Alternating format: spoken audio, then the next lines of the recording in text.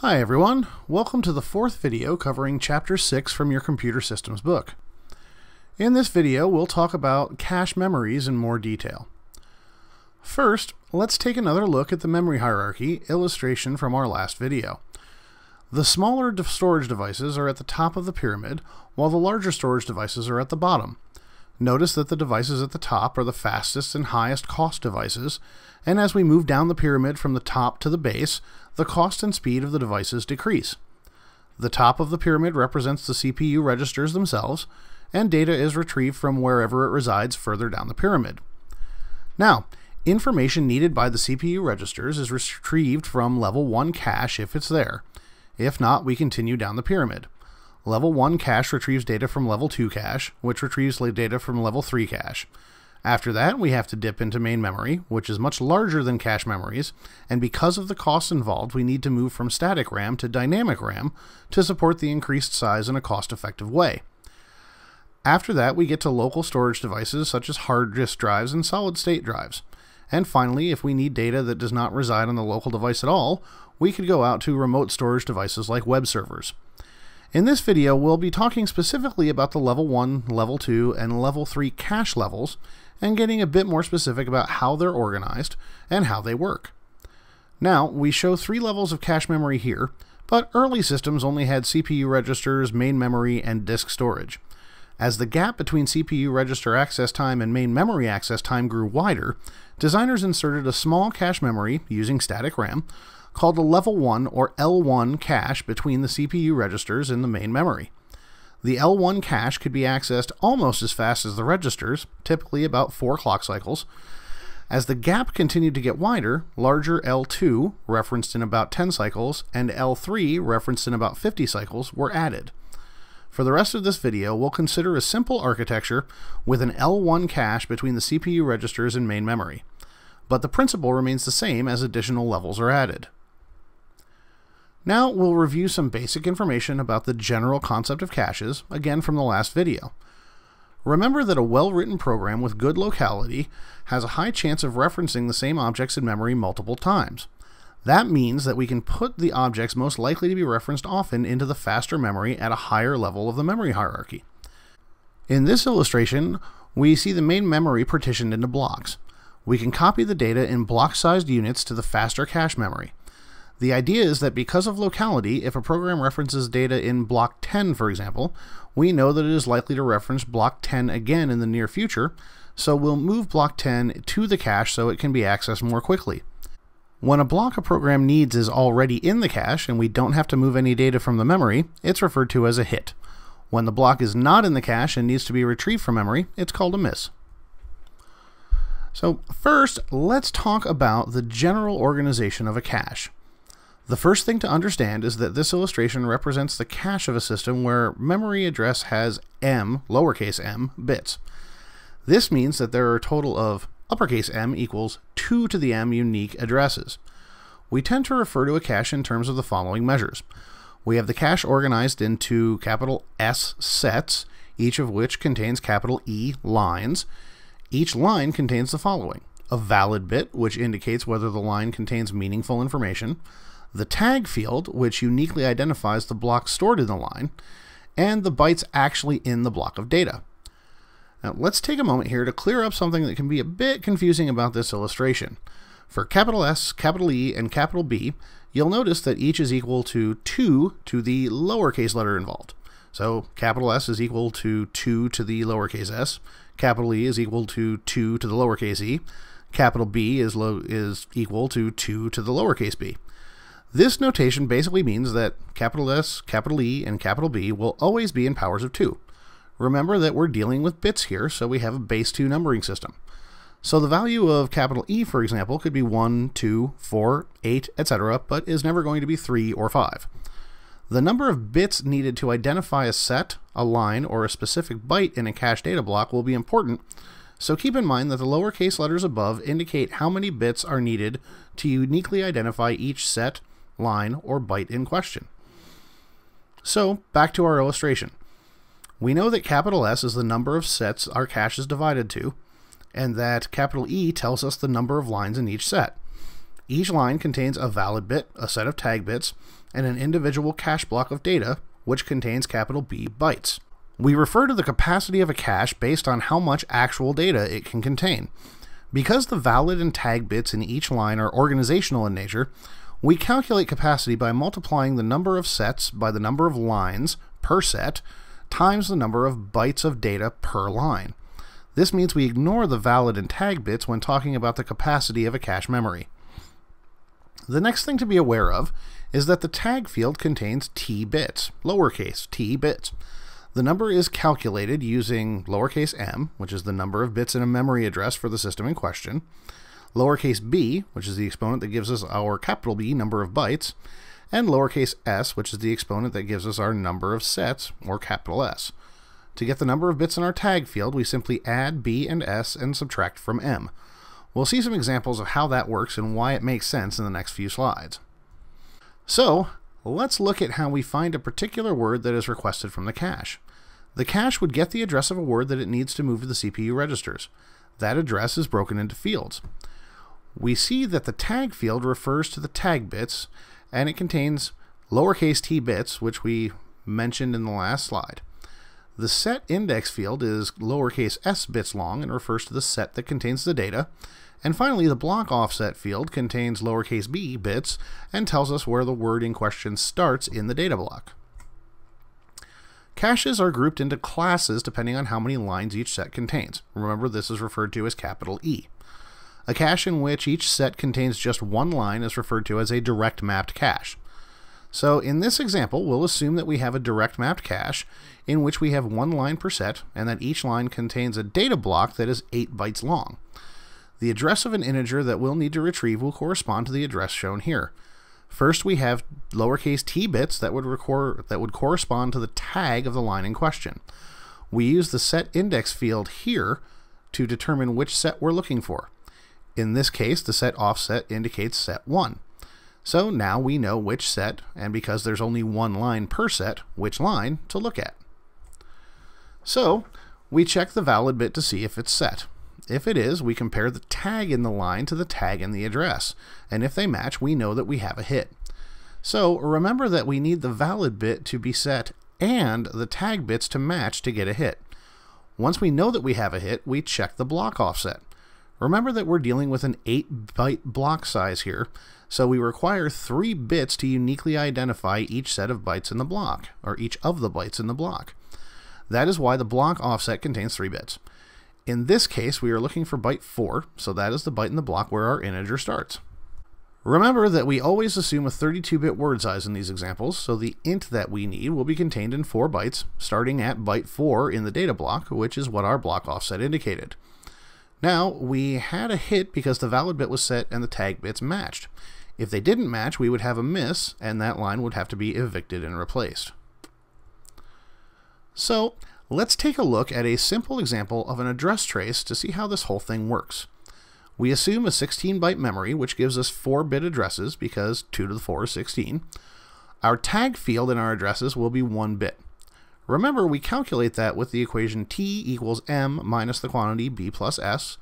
So lowercase t, our number of tag bits, is going to be equal to 4 minus the quantity 2 plus 1, or 1. We have 2 bytes per block, giving us a block offset of 1 bit, because again, 2 to the 1 is 2.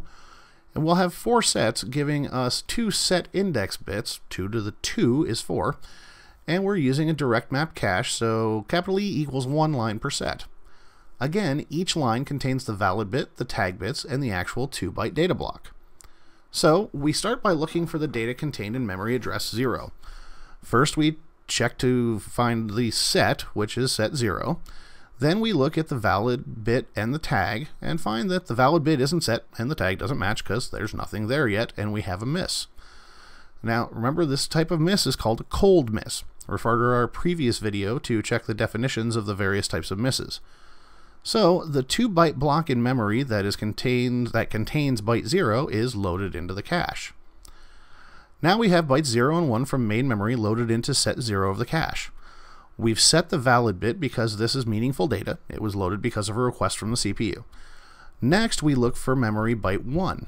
it would be in set 0, and when we check the valid bit and compare the tags, we see that we have a hit. Then we use the block offset to determine that we want to return the byte at offset 1.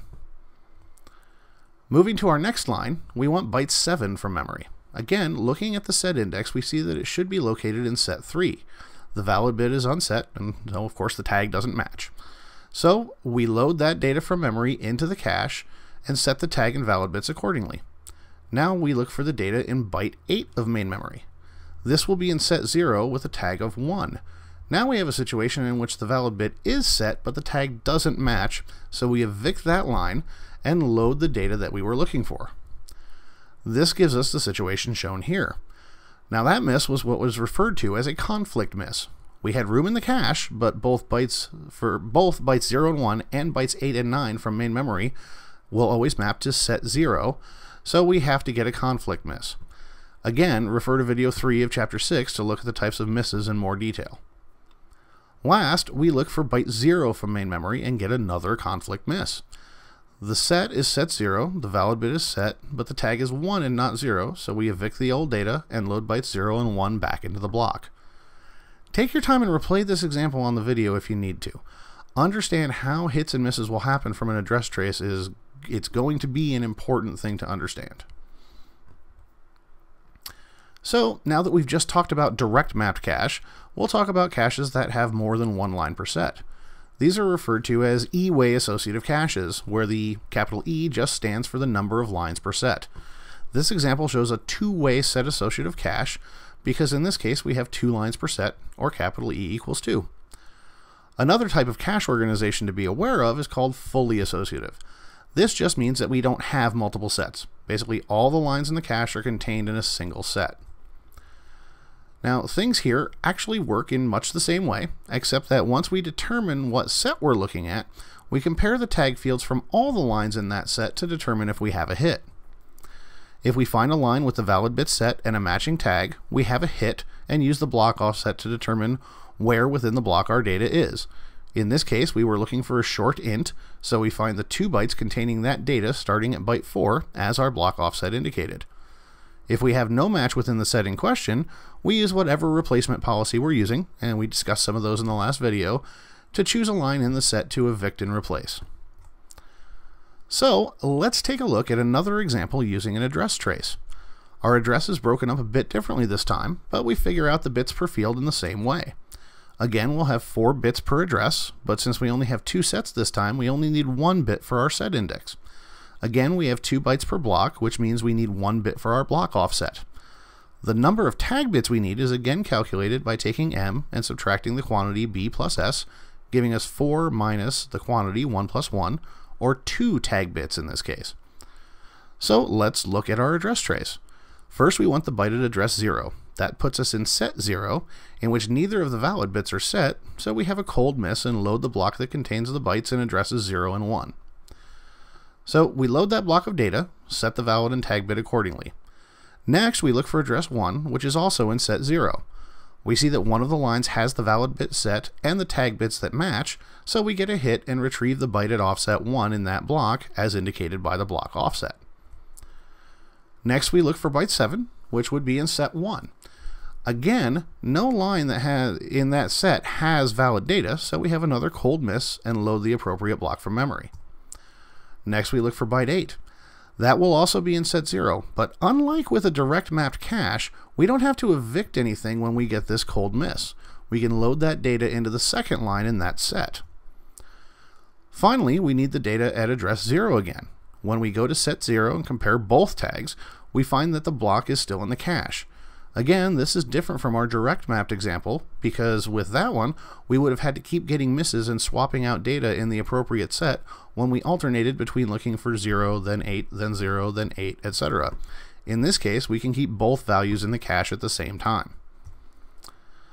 So, reads, as we've just seen, are fairly straightforward, but programs don't just read data, they can write it too. So, how do we deal with writing data through the levels of memory? Now, if a program writes data to the cache that it already contains, referred to as a write hit, we have 2 basic options. We can write through, which means that we write the data immediately back through the levels of caches, memories, etc. This is simple, but generates a lot of traffic as we were writing through the levels of the memory hierarchy for each time. A write-back approach means that we defer writing data back through the hierarchy until the line gets replaced.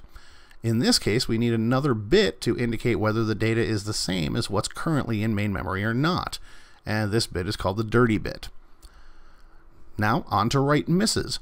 One option is called write allocate. This means that we load the line that we need to write into the cache or update it in the cache. This works well if more writes are to follow. Imagine our sum the elements in the array example from the locality section. We keep writing to the variable sum, so this might be a good approach for dealing with that. We keep updating sum in the cache and write it to main memory when that workspace is done. The other option is called no write allocate. This just means that we don't load anything into the cache and just write the data straight to main memory. Typically, we see the following approaches for write hits and write misses. Either we use a combination of write through for hits and no write allocate for misses, which basically means everything goes straight to main memory, or we use a combination of write back and write allocate, meaning that we use the cache to defer writes to main memory. So, let's talk briefly about performance metrics for caches. First, miss rate just means the fraction of memory references not found in the cache. Typically we see 3 to 10% for L1 caches, and these can be very low, meaning less than 1% for L2 caches. We also want to see what our hit time is. This is the time it takes to deliver a line from the cache to the processor. Keep in mind that the hit time takes into account the time to find out whether the line is in the cache. Usually we see about 4 clock cycles for L1 and 10 clock cycles for L2. Finally, we think about the miss penalty. This is the additional time, the penalty, that is required because of a miss. Typically this is in the range of 50 cycles to get data from L3 and up to 200 cycles to go all the way back to main memory. So we could have a huge difference between a hit and a miss, which shows it's why it's so important to design our cache memories and to write our programs very well. If you just have an L1 cache in main memory, the difference between a hit and a miss could be 100 times the time taken to get memory to the CPU. To get an idea of how important this is, look at the difference between 99% hits and 97% hits. If we have a cache hit time of 1 cycle and a miss penalty of 100 cycles, we could get an average access time of 4 cycles for 97% hits and 2 cycles for 99% hits. This means that just that tiny little difference of 2% could mean that our average access time ends up being doubled. The importance and high cost of misses is why we speak in terms of miss rates rather than hit rates. And this does it for video 4. Next time we'll talk a little bit about writing cache-friendly code that helps us to minimize those misses.